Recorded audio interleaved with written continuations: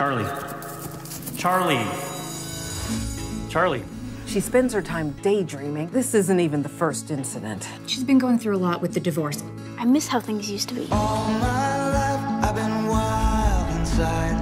Always on the hunt for wider skies. I love my kids. I would do anything for them. Trust me.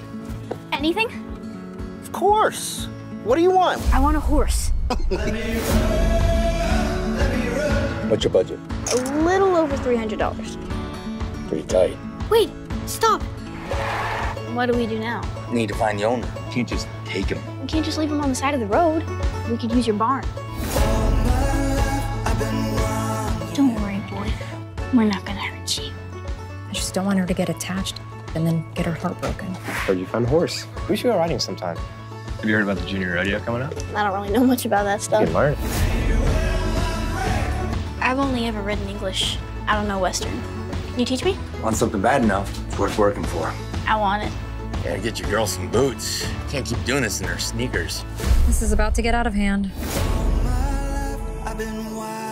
Hey, boss, you remember that horse that went missing? I'm sitting here looking right at it. You and your horse are in the finals tomorrow. I don't have anything to lose, but somebody expected to win, they have everything to lose. Is